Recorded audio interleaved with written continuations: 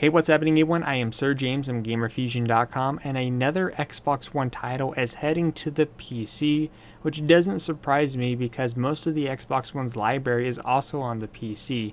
But anyways, the news is Xbox head Phil Spencer stopped by the PC gaming show to announce that Killer Instincts is coming to the PC. He did not give a release date of any kind, but what we do know is that the game has cross-play and cross-buy, so meaning that if I'm playing it on PC and you're playing it on the console version, we could play against each other, which is pretty cool, which will obviously be utilizing Windows 10.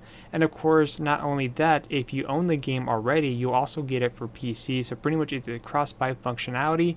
And if you have any of the fight sticks like the Xbox 360 or the Xbox One fight stick or your own PC version, then those will be supported with the game. But like I said, no release date has been announced, so we'll just have to wait until then.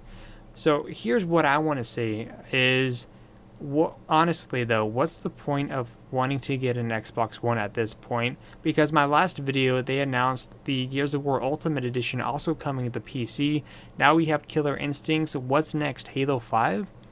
I mean, honestly, at this point, about more than 90% of the Xbox library is featured on PC. So, like, what's the point? Some people are going to say that consoles are a lot cheaper than PC, but at the same time, if you save up your money and build a decent gaming rig, then that's a lot cheaper than having to buy a brand new $400 to $500 system at the very end of the year.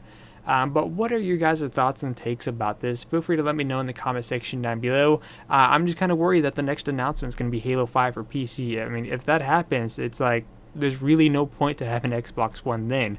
But share your thoughts in the comment section down below. I'd like to hear you guys' feedback on this situation. But until then, I am Sir James from Gamerfuzion.com, where we empower your gaming.